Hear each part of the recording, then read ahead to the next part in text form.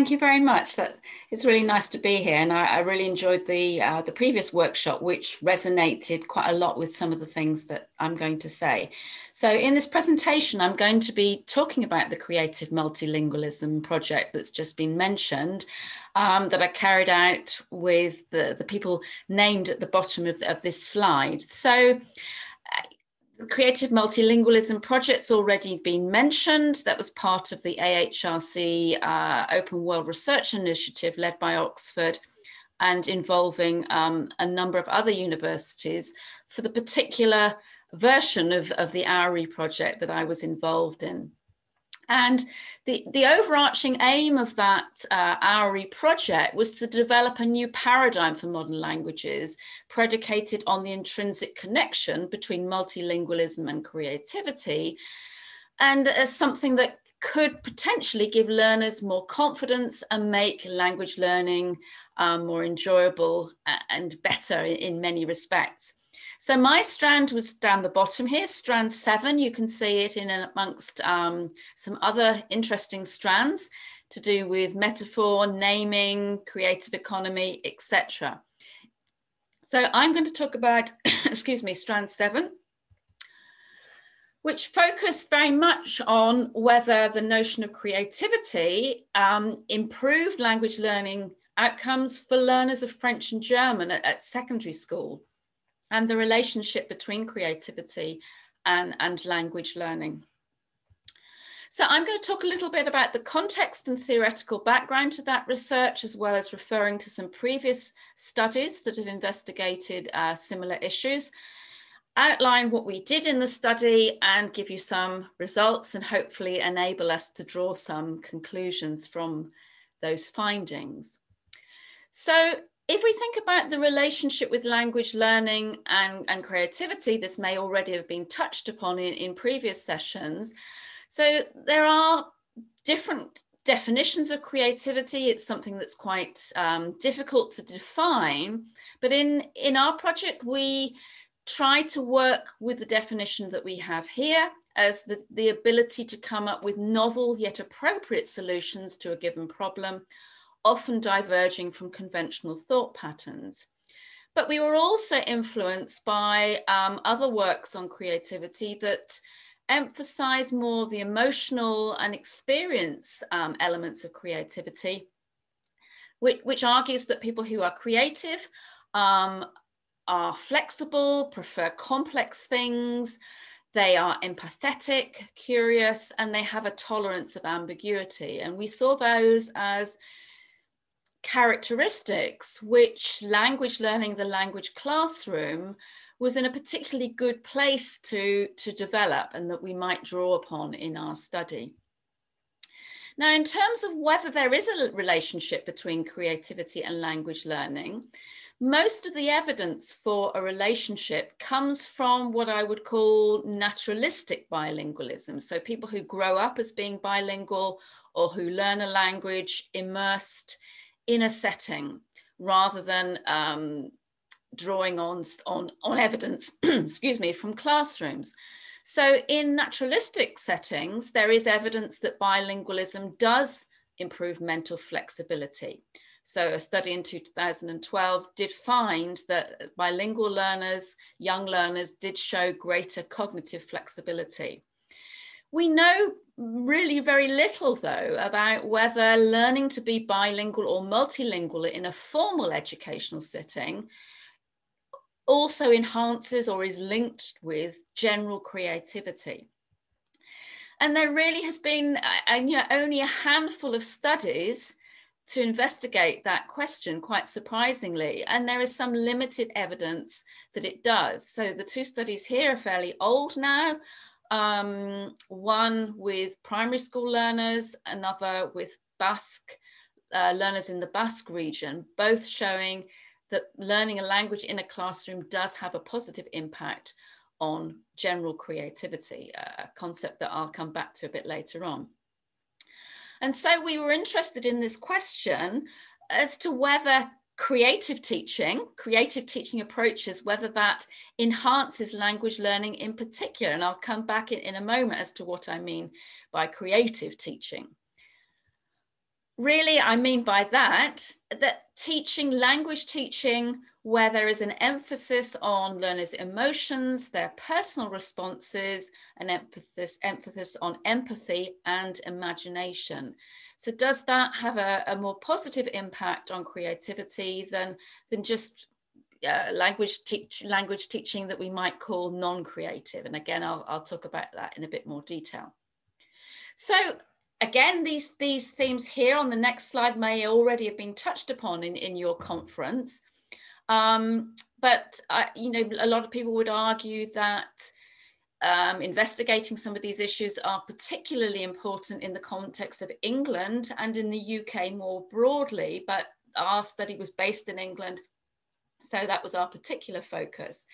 And over a number of years, there has been lamentations that learners are not able to write and speak spontaneously or independently or engage in language in a meaningful way.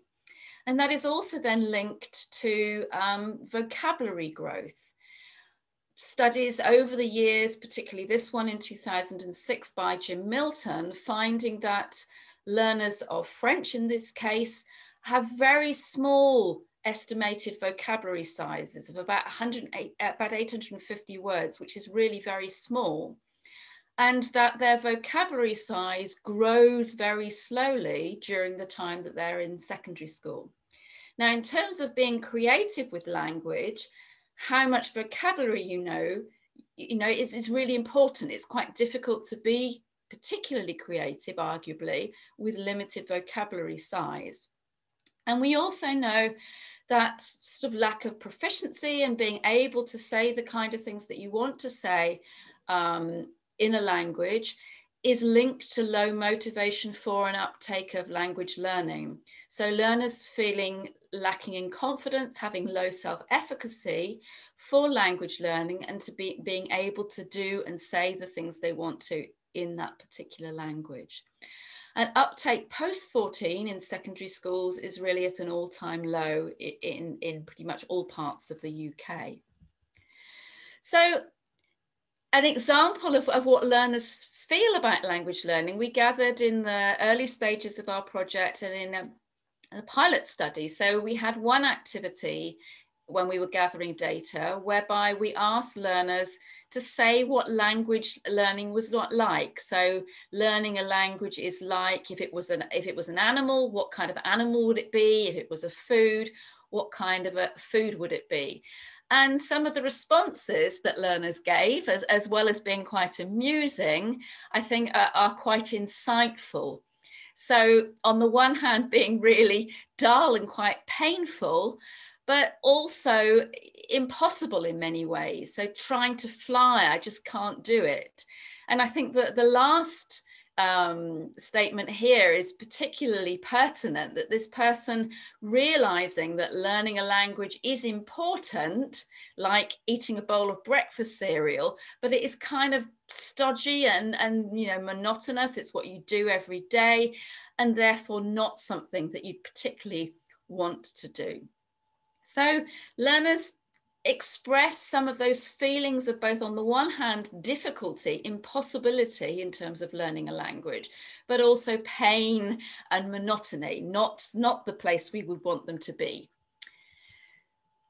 The curriculum in England has tried to respond to some of those issues by incorporating aspects that we might consider to be better able to promote creative and imaginative responses at Key Stage 3 primary level, introducing stories, songs and poems.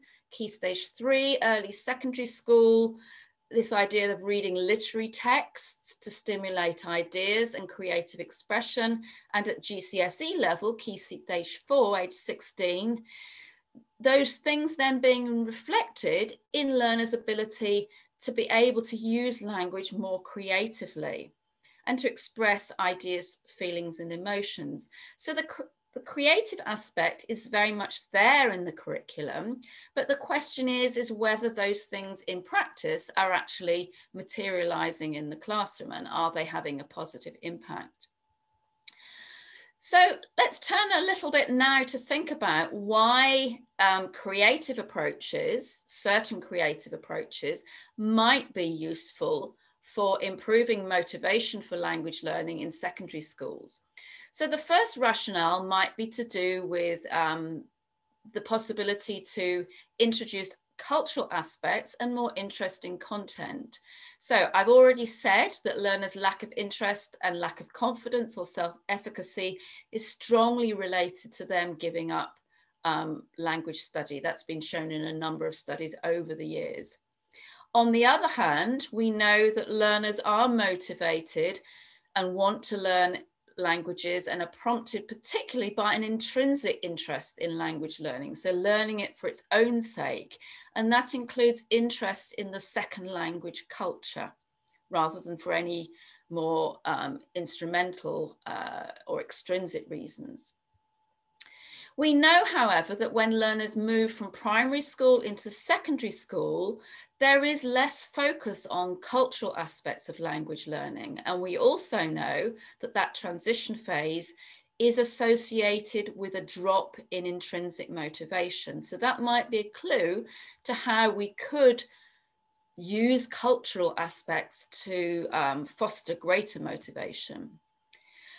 Another study, an important study, found that learners' sense of personal relevance in what they studied and their perceptions of lessons were key factors that predicted whether they chose to study a language at age 16 or not. So bringing in a creative element that has a cultural element, an intrinsic interest element, might potentially lead to more motivated and better language learning. And so we toyed with the idea then of whether using literary or other authentic texts that were based in the culture of the target language, whether that could increase learners' sense of personal relevance, their perceptions of language learning, and also their sense of achievement. Now, that does pose challenges in that I've already said that learners tend to have a small vocabulary size, which might be an issue for using more stimulating materials. Okay, a quote there that talks about how if we want learners to get better at reading and other language related things, that we need to give them a stimulating diet.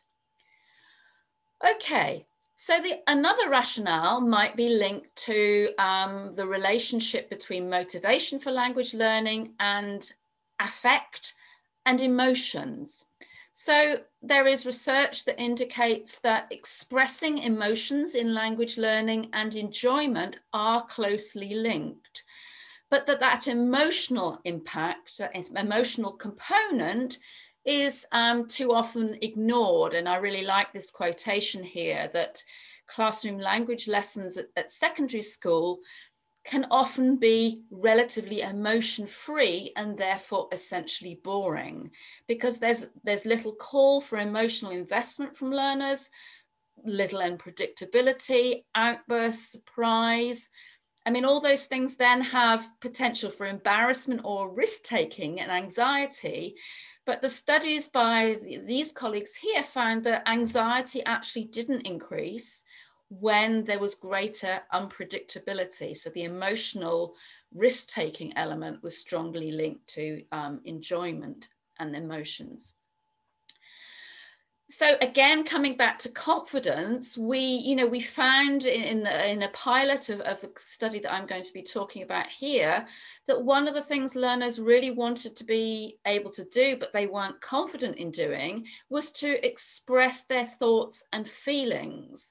And those things, their levels of confidence in being able to do that, predicted how likely they were to want to continue with a language after 14. So feelings seem to be an important aspect to look at. And arguably literature and authentic text do provide opportunities for exploration and expression of emotion, empathy, intercultural understanding, and hence creativity, and therefore have more potential for prompting interaction within the language classroom.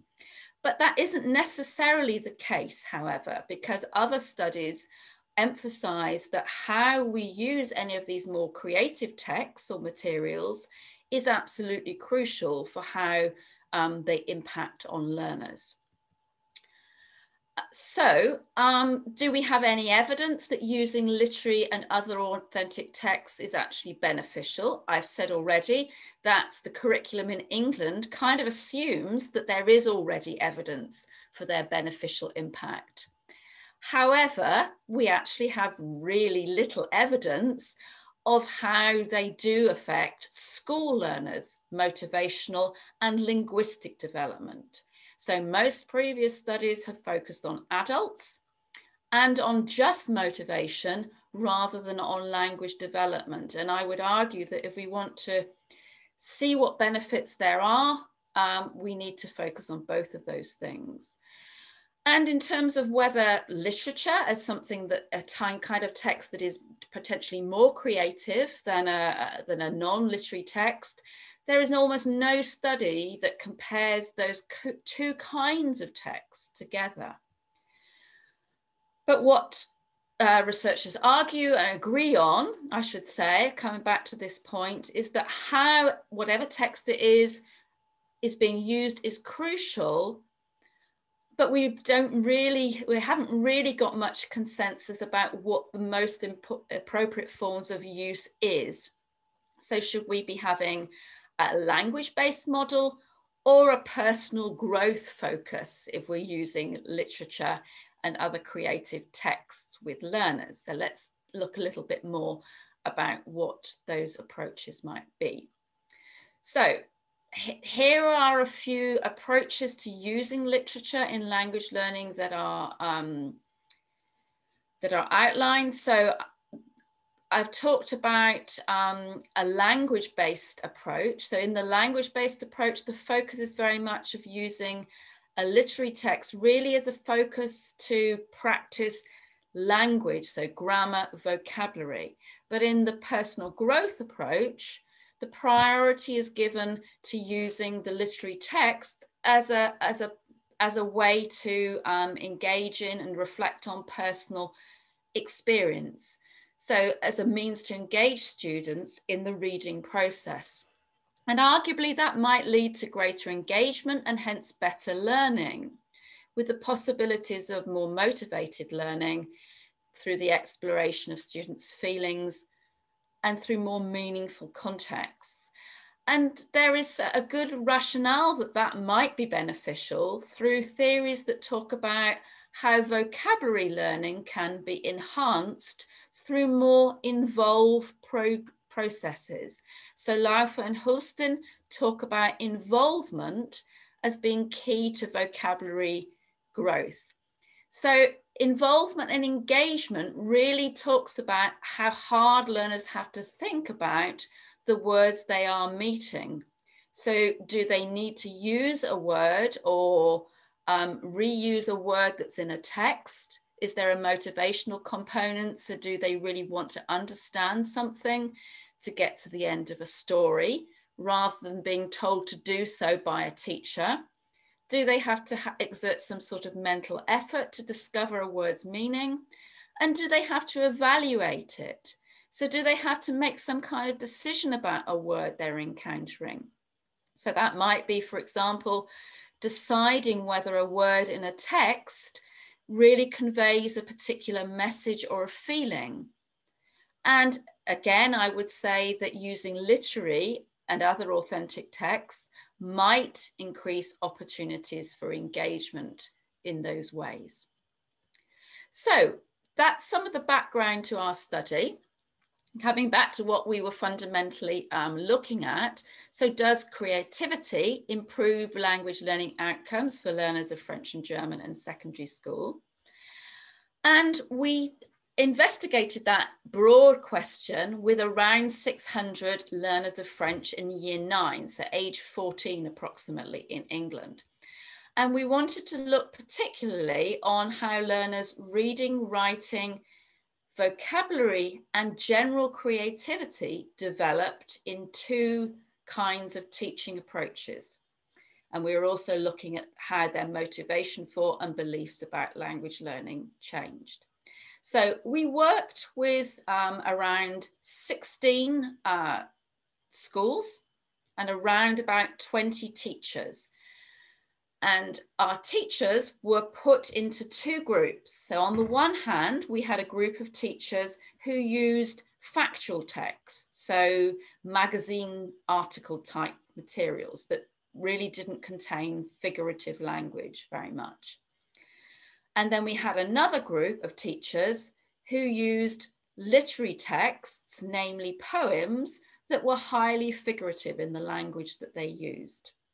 Now, both text types were matched so that they included language of similar difficulty level, and they addressed similar themes. Now, the themes that we addressed were really ones that people don't particularly address with 14-year-olds in language lessons in class. So love, death, migration, and otherness. Potentially quite thought-provoking topics, because again, we wanted to provoke some kind of emotional responses in learners, and therefore we felt we had to have those kinds of topics. So all teachers in both groups employed their particular text type in two ways. On the one hand, in what we called a functional approach, and in the second way, what we called the creative approach, over an approximately 8 months. And I'll explain a little bit more about those two approaches in a moment. So here is an example of what the study looked like. So this uses the French class as an example. So we've got our two text groups here. On the one hand, the literary group. On the other hand, the factual group. We tested learners at the beginning of the study, and then we implemented the first phase of the intervention. So classes studied 3 texts over 7 weeks. They spent 60 minutes on each of those texts, plus 20 minutes for homework. So teachers either started with the creative approach or the functional approach. We then tested learners again. After that, the second phase began, 3 more texts over the same period of time. And this time, each teacher swapped approach. So if they'd used the creative approach with the first set of texts, they used the functional approach with the next set of texts, and so forth. That's really to ensure that the order in which you experience an approach doesn't influence the impact overall.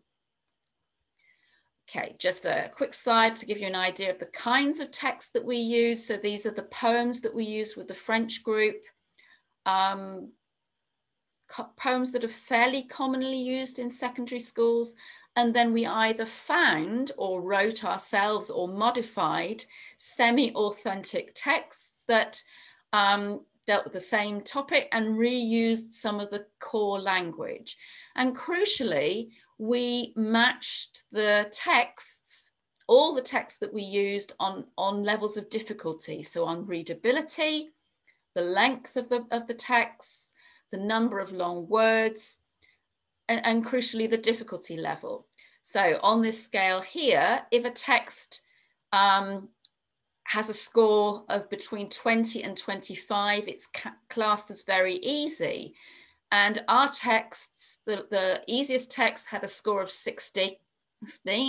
Our hardest text had a score of 38. So none of our texts would be classed as particularly difficult. On average, they were moderately easy.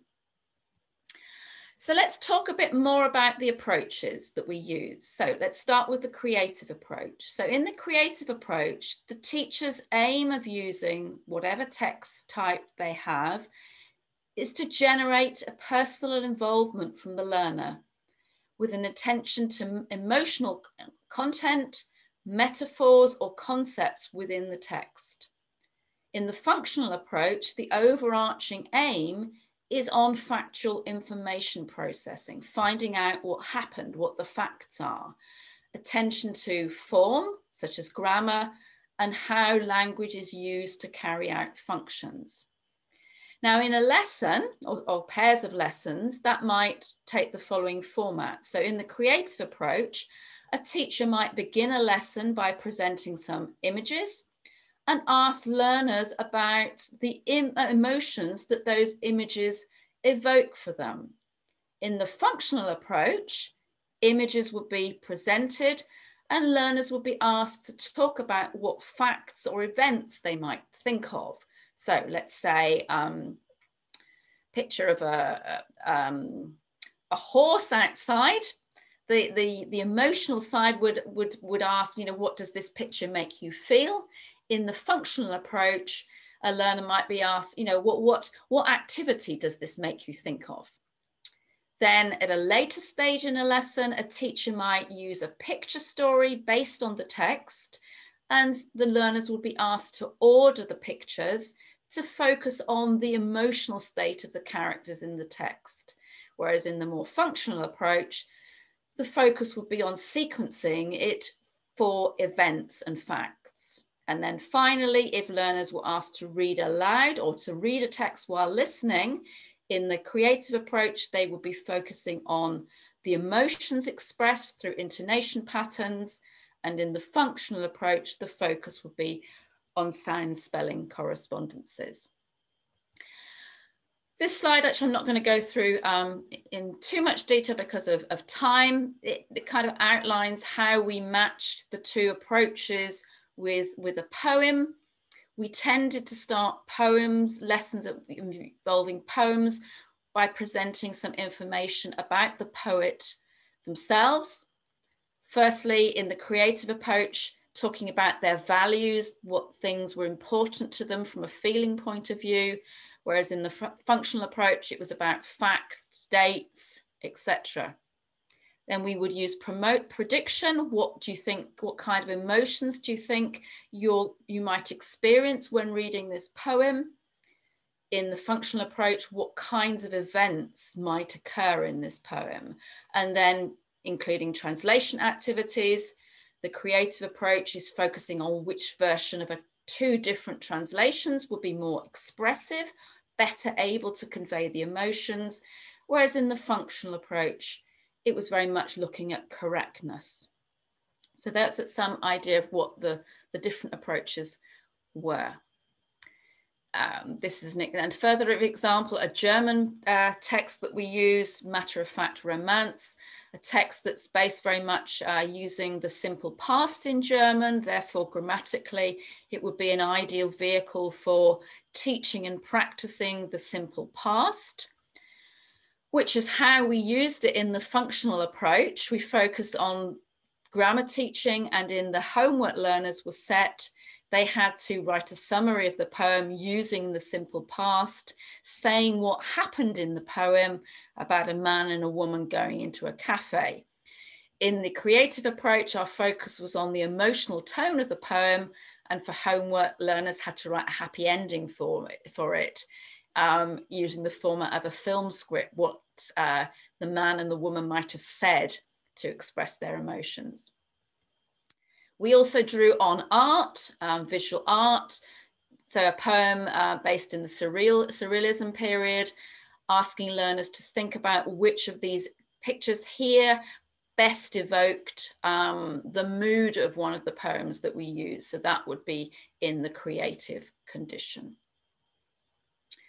So just a quick slide there where it's showing how we matched poems and literary and non-literary texts. Okay, so what did we find out? What did we do to find out what impact these had? So we were interested in linguistic outcomes, reading, writing, and vocabulary. We had a number of tasks for those. I'll come back to those where it's relevant. And we also looked at non-linguistic outcomes. So first of all, attitudes and motivations, which we assessed through questionnaires and interviews. And then also creativity, general creativity, which I'll talk a fair amount about because I think that's our most interesting finding. We assessed that using a psychological test called the abbreviated Torrance test. So those were some of the measures that we used. So what did we find? Okay. key findings. We had lots of findings, we had lots of data. So let's turn to vocabulary first. So we assessed vocabulary size using a test that's called XLEX. Now, we had quite different outcomes for learners of German from the learners of French. And disappointingly, the impact on learners of German from our study was pretty small, really. And so learners of German made really very modest gains in vocabulary size over the period of the project. The gains were not statistically significant. And very interestingly, the biggest effect on how much learners' vocabulary grew was actually which school they were in, which perhaps tells us that the teachers in the German classes weren't necessarily implementing the intervention in the way that we might have hoped. Much more positively, however, and really interestingly, the learners in the French group overall in both text types, in both conditions, made very large vocabulary gains of around 300 words over the year. Now, if you remember from an earlier slide, I said that a previous study had found that learners of French on average in England they increase their vocabulary size by about 170 words. So an increase in 300 is really quite large. And very interestingly, learners who were taught using the creative approach in the second phase made the largest improvement, with an estimated increase of French vocabulary size of nearly 600, which is really massive. Now, that's the creative approach, regardless of the text type. So the text type didn't seem to make any difference particularly, although one caveat coming up later on, it was the creative approach that was the most helpful. We also looked at whether learners learnt the vocabulary items that were introduced in the text themselves. And again, most of the learners made significant vocabulary gains. But this time, the greatest gains were made by learners who were taught using the creative approach and the literary text in the first phase.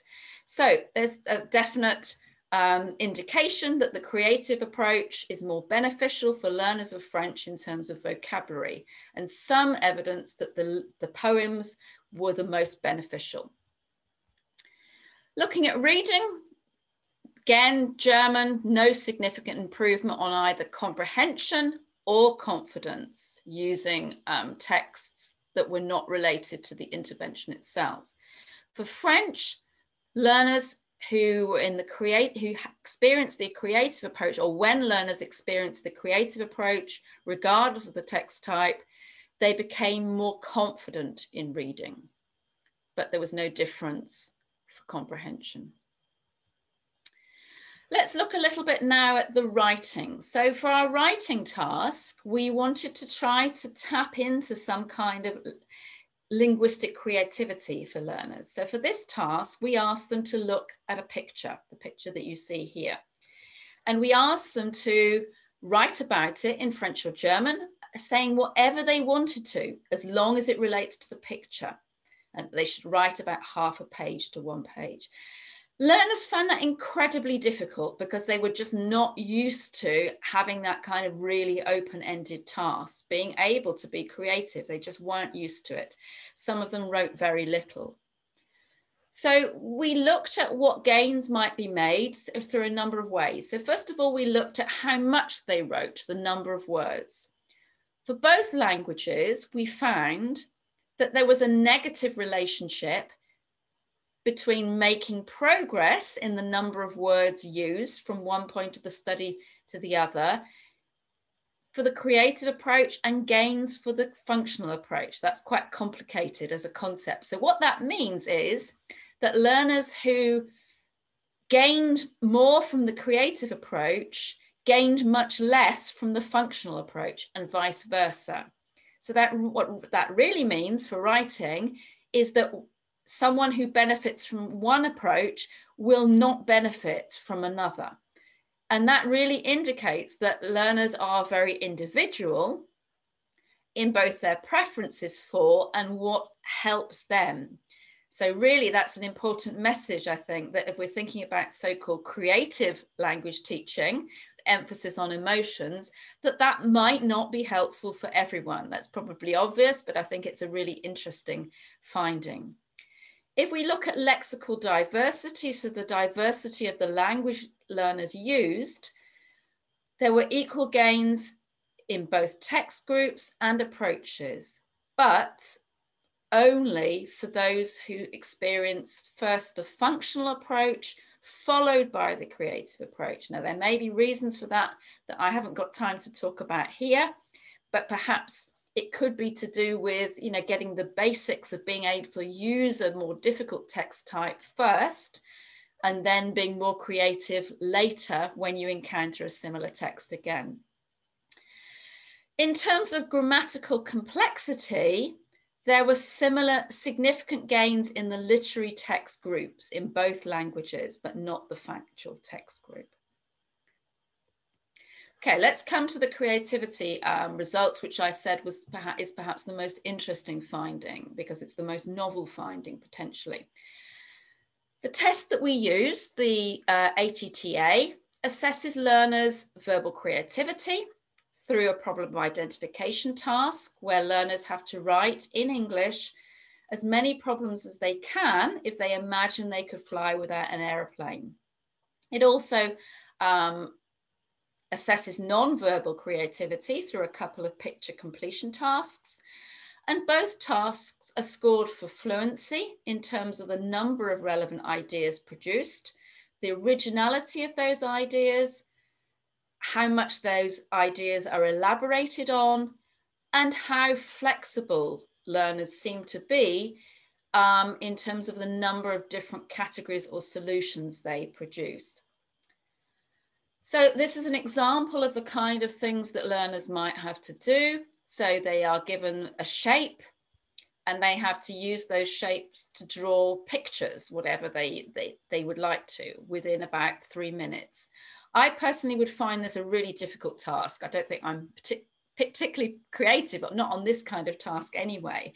I would find this particularly difficult, but it's a very well-established test, and it gave us some interesting findings. So we used those measures with learners over the different time points of our study.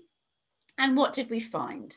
So if we look at overall creativity scores, which combines all the different measures that I've just talked about.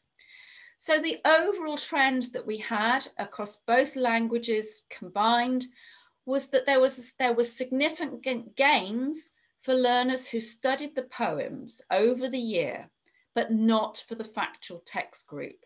And you can see from this graph, hopefully, that the blue group, the literary group, the poems group, they increased from the pre-test to the post-test, but the green group, the factual test group, their creativity actually declined over the year. We do have, however, quite a complex picture, and that there were differences between French and German and the teaching approach that the learners experienced in different phases. So some graphs here, which I hope are not too complex. Really, the main one that we need to look at, see if I can point to this with my cursor, the gains were really limited to the French creative literary text group. So learners who in the poems group, when they experienced those poems through a creative teaching approach, their general creativity increased by a large amount over the year. And you hopefully can see that through the steep slope in the line here. That line representing the creative approach, this flat line here representing the functional approach. And in the functional French group, there were decreases in both approaches. The literary group for German, gains in both approaches, and no changes for the factual group. So I think that's a really important and interesting finding, that studying poems in French through a creative approach does have an impact on learners' general creativity.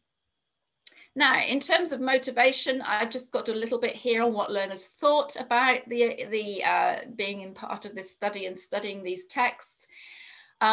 We gave them a questionnaire and asked them to rate things on a scale of 1 to 6, 6 being the most positive.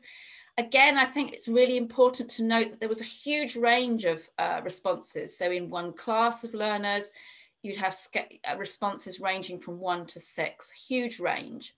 So on average, they were not particularly positive, I have to say, disappointingly. So around about 3 is kind of neutral. It was okay. But there were some quite interesting differences between how helpful and interesting they found the two approaches within the text types. So these little asterisks and the bold text indicates where there was a significant difference. So for the creative approach, for French, that was significantly more helpful, according to learners, than the functional approach in both text groups. For the German, though, the absolute opposite was the case. So learners of German found the functional approach much more helpful for learning, regardless of the text type. And that perhaps says something a little bit perhaps about the nature of the two languages, nature of learners' preferences and the languages that they choose to study. Okay, and just a couple of quick reactions from teachers about what they felt about being involved in the project. So teachers valued, I think, the opportunity to do something different. Their learners found the materials moving, enjoyed interest and emphasis on cultural aspects. They felt that they were more engaged and motivated. A learner here in the blue box enjoyed talking about their feelings and finding that more engaging. And the teacher at the end really finding it quite empowering and liberating to use texts of a factual as well as a literary kind that looked at topics and concepts beyond what is normally introduced in a textbook. So what can we conclude from that?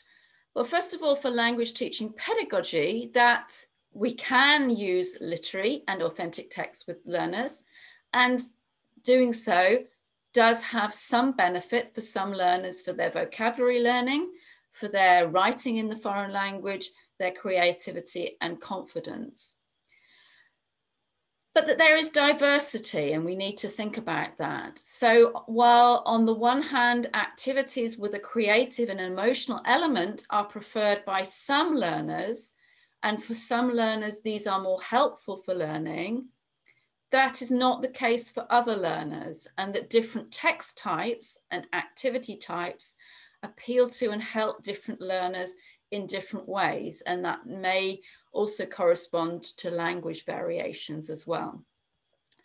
That means then, again, that it's really important, as I'm sure all teachers know anyway, that we have a blended approach in our teaching that combines these functional and creative approaches within the same lesson and over a series of lessons to cater for that variation.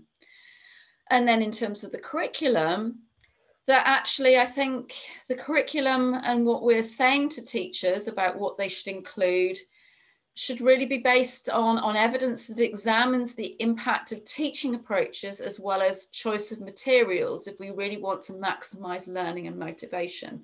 And that's particularly the case when classroom time is so limited as it is in this country.